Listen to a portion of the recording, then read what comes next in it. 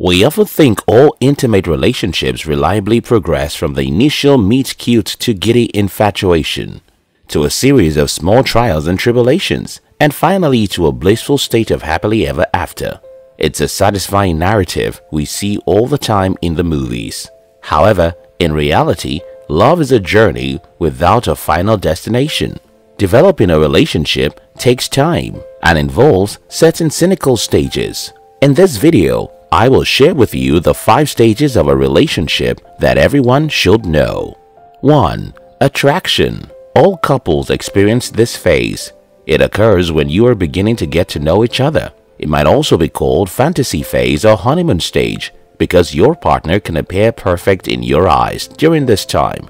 People in this stage of a relationship will often feel as if they found their perfect match, someone who is so very similar and compatible with them. The two individuals involved seem to merge, or at least feel eager to do so. How long this phase lasts vary, but it can be anywhere from a few months to about 2 years. On average, phase 1 lasts about 3 months. This stage is a lot of fun, but it is not always sustainable. It is possible for whatever you feel for your partner to fade out on its own during this stage. People who are constantly changing partners are often trying to remain in this stage. Substantial dopamine levels, norepinephrine, and even oxytocin are released into your brain when you are attracted to someone. These chemicals make you giddy and euphoric. You lose your appetite, suddenly develop insomnia, feel an intense rush of emotions whenever you see the person. Unnecessary smiles and laughter are all side effects of this little chemical haywire. During this period, the feeling is fantastic, but this brain glow can often lead us to become addicted to our partners and ignore incompatibilities, red flags, or other issues. 2.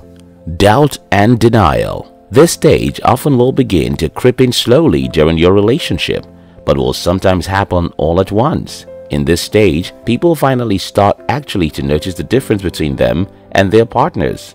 We wake up from the trance of infatuation with a thump, finding that the same qualities that once seemed so perfect have begun to annoy us. The reality phase typically lasts about 6 months or as long as it takes for both individuals to decide you want to stay together.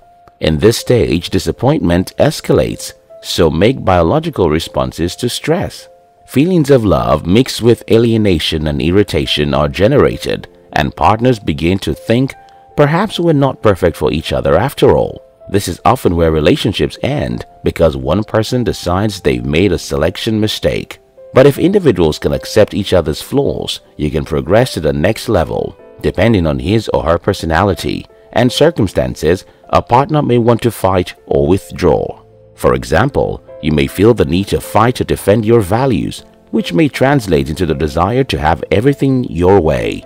It makes little sense to expect another person to be like we are, and yet at some level, many of us do tend to ask, why aren't you like me? And this is usually a big struggle. 3. Intimacy. If you and your partner have decided to get serious, you've landed at the intimacy stage of a relationship.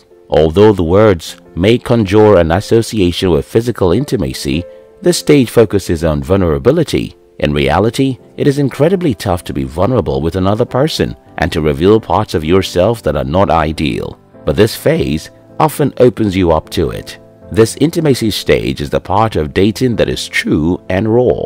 The intimacy stage is the stage when trust is usually shared. It is when you are getting to know your partner in their true self. You see their insecurities, you're vulnerable with each other. In this stage, you will realize that what you have is more profound than fun, exciting, and sexy. It is a bond and trust that ought to keep you together. However, this stage is confusing because at this point, the power struggles in the relationship have come fully to the surface. Some people become perpetually vigilant, ready to fly into battle at the slightest provocation.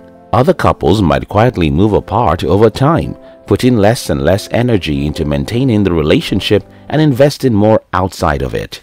After relating to each other on a completely open level, couples can then move on to the final stage of commitment in a relationship, the partnership stage. 4. Decision. The 4th stage of a relationship is called a decision because you are at a breaking point. It can also be called the commitment stage. now you have seen the kind of person your supposed partner is. The commitment stage is all about consciously deciding that this person is the one for you.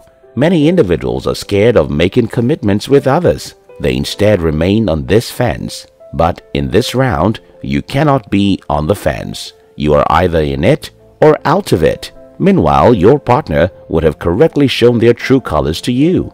So it is time for you to decide whether or not you want to go further into it. After a fight, emotional breakdowns, leaving the house for hours to get away from each other, and self-protective behaviors are all commonplace. So too is indifference and remoteness. You know you are here when you begin to seriously contemplate leaving and even make plans for exiting the relationship. You may feel ready for an exciting new beginning with a new person. In this stage, we'll make a decision, whether that's to leave, to stay and do nothing despite how miserable we are, or to stay and work on fixing this relationship. For example, you recognize that your partner is a whole different human being with their own set of flaws, dreams, goals, needs and wants, but you decide to be with them anyway. 5. Stability. Few couples make it this far, even couples who are married. In this stage, you are indeed a team and have progressed through the other 4 stages of love.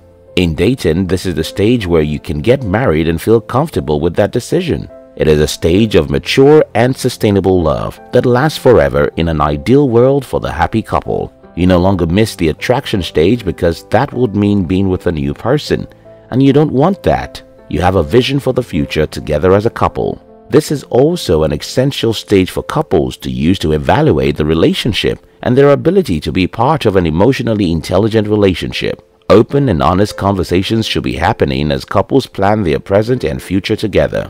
Questions about children, finances, careers, future goals and lifestyle should be discussed more fully. Differences are normal, and couples will learn about themselves and their relationship as they note how they handle these differences with each other. Engagements can be broken much more quickly and can be a better decision than getting married and divorced. Relationships are not always easy. It takes a lot of work to cultivate them. While every relationship is unique in its way, there are typically 5 stages every couple goes through, and how you handle them will determine if the relationship will move to the next level. If you're one of our great fans who have been wanting to know who is behind this channel, now you can know. Kindly check the description box to join Steve Courage's personal channel, learn directly from him, or ask him any questions. Thanks.